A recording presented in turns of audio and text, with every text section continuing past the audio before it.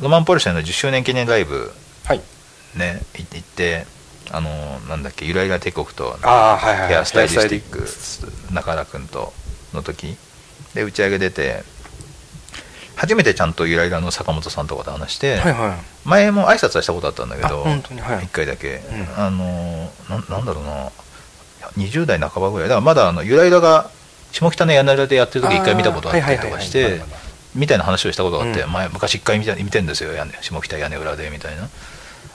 ゆらゆらのベースの人が神プロのコアな読者で、プロレス大好きですもんねとかで、ずっと俺の本とか読んでてみたいなの聞いてたんだけど、なんか坂本さんとかも読んでたみたいで、もう話がいきなり早くて、もういきなり詰めた話がどんどん、でその時沖手さんと坂本さんと3人で話した時に、坂本さんが「最近あれなんですよ、Perfume にハマってまして」マジですか？坂本さんがやっべえ、で YouTube でね動画全部見たんだけどさ、マジっすか？いい話だなっていう。で YouTube でいろんな動画見たんだけどさ、沖手さんに、その沖手さんが昔絡んだ、多分一緒にやったやつ、スペシャルかなんとかな、あれが一番面白いね。音楽じゃなくておしゃべりよ。おしゃべりも含めて相当見たらしい。相当見てますね。そこまで見てるということは、だって楽曲とかその辺だってなったらね、まだあれでしょうけども。CD 買おうと思って1回行ったんだけど、それは視聴しただけでやめたらしい。そこまで買うまで行っちゃあれだみたいな感じで止まったんだけどさ、なんとかって曲が良くてさみたいなことをすごいずっと熱く語って、ここがつながるんだっていうのはね、新鮮だったね。面白いですね。結構そうか、ずっとクラウドロックとかジャーマンロックとかあっちの方ばっかりのね。でも最近どんどん幅広くはなってるわけでね、ダンスミュージック的な方からそっちのねリミックスのやつから出ましたしね。そこにつながった。それから坂本さんとアイドル談義みたいな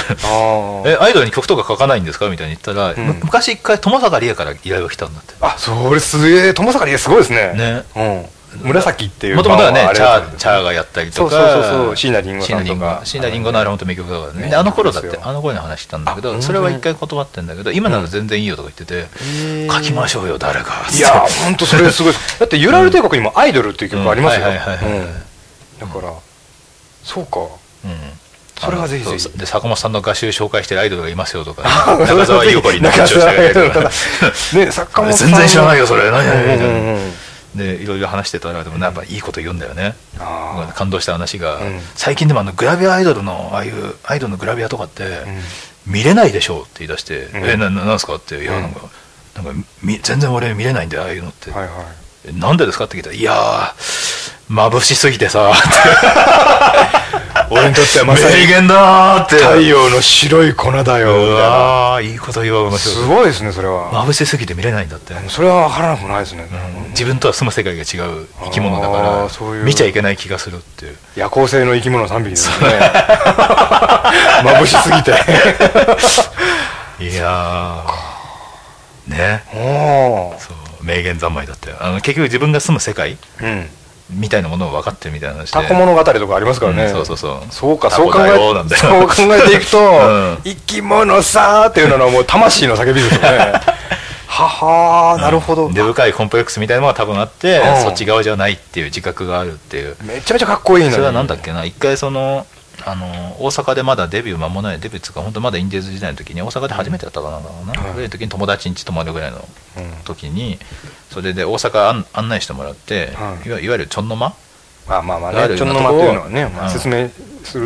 するとまあなんだろう、昔ながらの簡易風俗というか、本当にちょっとそこに入って飾り窓的なやつね、そこでちょっとことをいたして本番みたいな、全然前儀なしの入れるだけ入れてさよならみたいな、そういうまあね、布団もないなんか座布団でやるみたいな、そんなようなやつで、俺も確かに一回見学、大阪でイベントやった時見学したことあるんだけど、そこに行ったんだって。そしたら中心部にはすごい可愛い子がいっぱいいて、すごいなと思ったんだけど、だんだん外れていくとものすごい年齢のものすごい顔した人とかいっぱいいるんだけど、俺はやっぱその端っこの人間だっていうのがその時に自覚してみたいな、まだそのモードのままなのよ。あんだけこう音楽的に成功し、そうですよね、なんだけれども、まだ眩しすぎるんだね。なるほど、いい話だなっていう。